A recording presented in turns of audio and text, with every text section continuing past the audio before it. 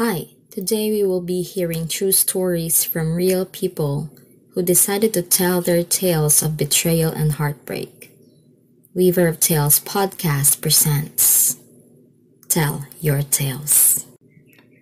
Dear Tell Your Tales, I'm hesitant to send this letter, but I am thinking that for me to be free, I need to tell my story. You can call me Ed. I was in high school when I met Ellie. She's the girlfriend of my girlfriend's best friend. Alam ko magulo pero intindihin niyo na lang. Naglalangkad lang po ako pauwi galing school and every time I do, nakikita ko siya kasi naglalakad din siya. Siyempre high school kaya marami pa akong ka-textmate na mga girls.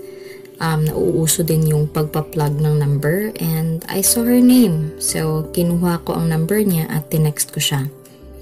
Na-curious ako sa kanya. We texted back and forth. Ang topic namin is yung mga experiences namin sa mga exes namin. We got to know each other through text hanggang sa nagkita kami, then nagka-developan. My decision was to enroll in a city 4 hours away sa town namin for college. Pero kinonvince niya ako na sa local school na lang daw kami mag-aral. Pinagbigyan ko siya kasi mahal ko. 3 months pa lang kaming magkakilala pero napagdesisyonan ko na i-surprise siya para sagutin niya ako. Kinonsyaba ko yung mga kaibigan namin. Tapos naalala ko pa na nag-prepare kami sa rooftop ng school. Merong naka-assign na lingatin siya saglit para makapunta kami ng ibang kaibigan ko sa rooftop na hindi niya napapansin. The moment of truth happened. Inakyat siya sa rooftop na may blindfold tapos pagbukas ng mata niya, hinarana ko siya. At the end, may mga letter cuttings na dala ang mga barkada namin asking her of her decision and she said yes. Grabe ang saya ko nung araw na yun. I mean, nag-effort ako eh. At saka sinagot niya ako. At walang monthsary na wala akong regalo sa kanya, lalo na anniversary. Kahit wala akong pera, pinag-iipunan ko talaga para lang may maibigay ako sa kanya. Nung first 3 months namin, lagi kaming nag-aaway kasi siguro nag-a-adjust pa. Nahuhuli ko pa siyang may mga ka-text-text na ibang lalaki. Hinayaan ko lang hanggang sa nagbago rin naman siya on our 6th month. Then on our 2nd anniversary, one of her friends told me that Ellie is cheating on me with her ex. Matagal ko na rin napansin na nagte-text at nagchat-chat pa rin sila ng ex niya pero hinayaan ko lang kasi baka friends lang naman. But I was so blind. They even planned to meet each other kung saan nag-aaral yung lalaki. I saw their convo accidentally. I confronted her and at first siya pa ang galit. Gawa-gawa ko lang daw yung mga storya. Pero patience is the key. Hanggang sa umamin siya na totoo ang lahat.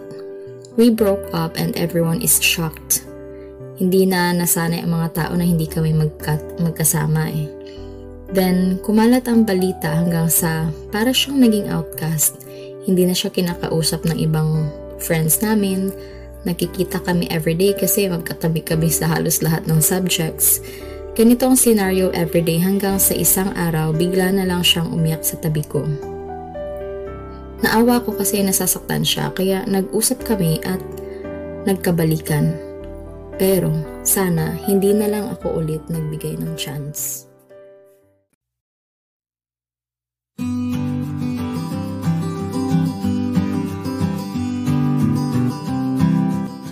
This is Regine, and you know how I love listening to podcasts. I've been binging on podcasts for a year when a thought came to mind. Why don't I make my podcast and tell my stories? I thought it's tough to make one until I found out about Anchor. Podcasting with Anchor is easy as 1, 2, 3. It's free. There's creation tools that allow you to record and edit your podcast right from your phone or computer. Plus, Anchor will distribute your podcast for you so it can be heard on Spotify, Apple Podcasts, and many more. The best part is, you can make money from your podcast with no minimum listenership. So what are you waiting for? Download free Anchor app now or go to anchor.fm to get started.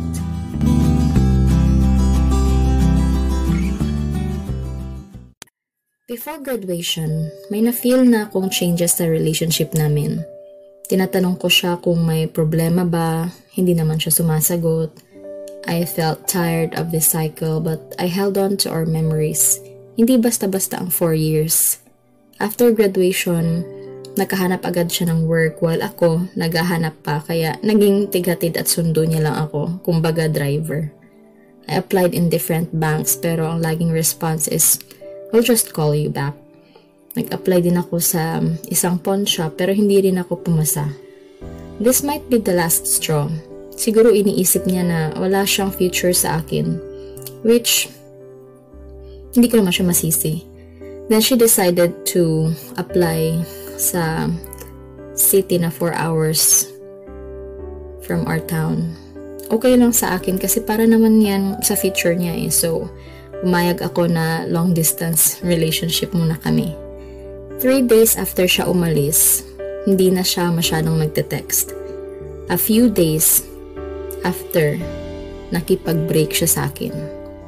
Nasaktan ako noon, umiyak ako noon, nagtatanong ako bakit, anong reason ba't siya nakikipaghiwalay. Then nalaman ko na lang na may iba na pala siya. Grabing iyak ko nito. May time pa na tumatabi ako sa nanay ko para lang mag-share ng mga hinanaing ko. I was hired as an encoder sa review center kung saan din ako nagre-review after namin mag-break up. Umasa pa ako na may pakialam pa siya sa akin kaya tinext ko siya. Pero, walang reply. Hanggang sa natanggap ko na wala na talagang pag-asa kaya I set my mind on my goals to show her na aasenso ako. I prayed to God, I go to church every Wednesdays and Sundays. After a few months, I received a good news. I was hired in one of the prestigious banks here in the Philippines and I thank God for the blessing. Nangyayari na ang gusto kong mangyari. Masasabi kong, umasenso ako ng konti. Nabibili ko ng mga gusto ko at nakakatulong ako sa bahay. Naalala ko nung nasa training pa ako, tumawag siya sa akin sa messenger para sabihin na she's happy for me. I just said thank you. After a year, she sent me a private message to let me know how sorry she is. And sabi ko na lang na, I forgive you and maybe we're not meant to be.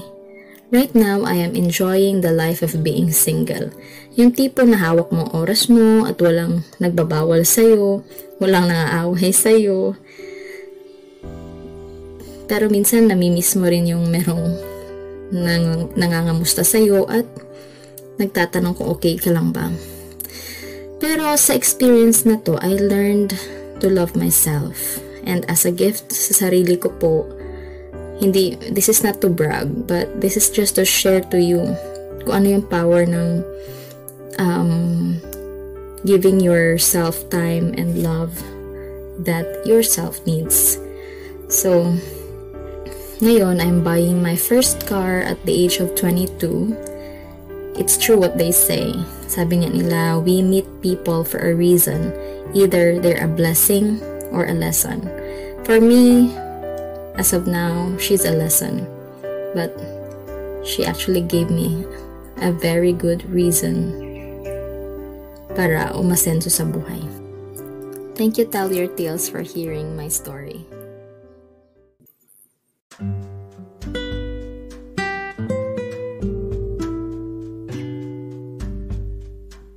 Thank you, Ed and Anne, for sharing your story with us here at Weaver of Tales podcast, presenting Tell Your Tales. For commentaries and advice for our letter senders, please check out Weaver of Tales podcast Facebook page and YouTube channel. I want to hear your side on this, so if you want to give your advice to just send me a voice message by clicking on the link or send a message to our page.